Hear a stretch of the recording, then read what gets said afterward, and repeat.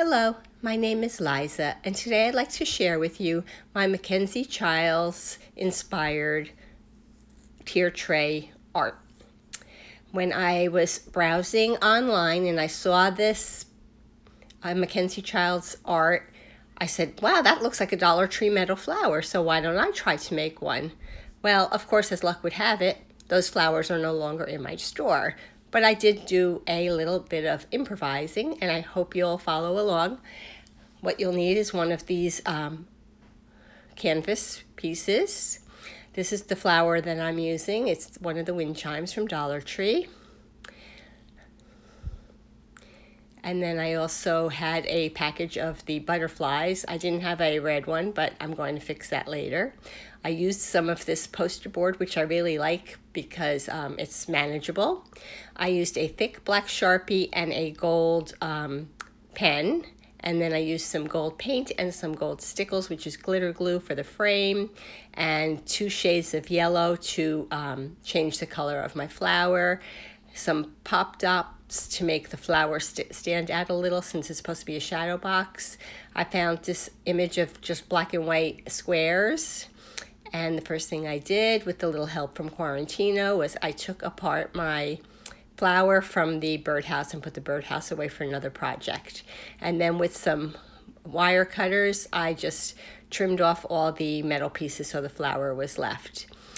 And then I painted with the light yellow, but as you can see, that's 1 coat, so I think I did maybe 3 or 4 coats to finally get it all covered up. And then it will look like this. And then once that paint was dry, I took some of the dark yellow and I just kind of dry brushed it on just to give it a little bit more of a definition. I removed the canvas from the frame. And it was okay that I just left the staples exposed in the back because I'm just going to cover it up with the piece of poster board anyway. Then I cut my poster board down to fit exactly behind the frame. And then using a scoreboard, but you can use some foam and something sharp, and I just made some lines a 1/2 inch apart. And I had a fat stylus, and then I used a skinny stylus, a small scot, to make a second line. And then I used a ruler and the black fat Sharpie marker, and I just drew some lines straight down. And then I used my gold pen, and I added some gold lines because that's how it appeared in the original piece. I printed out my black and white checks, and with a 1 1/4 inch hole punch, I punched the hole out.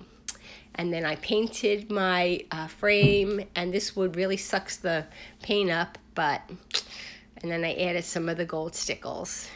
And here's where I changed the color of my butterfly. I basically took an alcohol marker and I just colored it all in.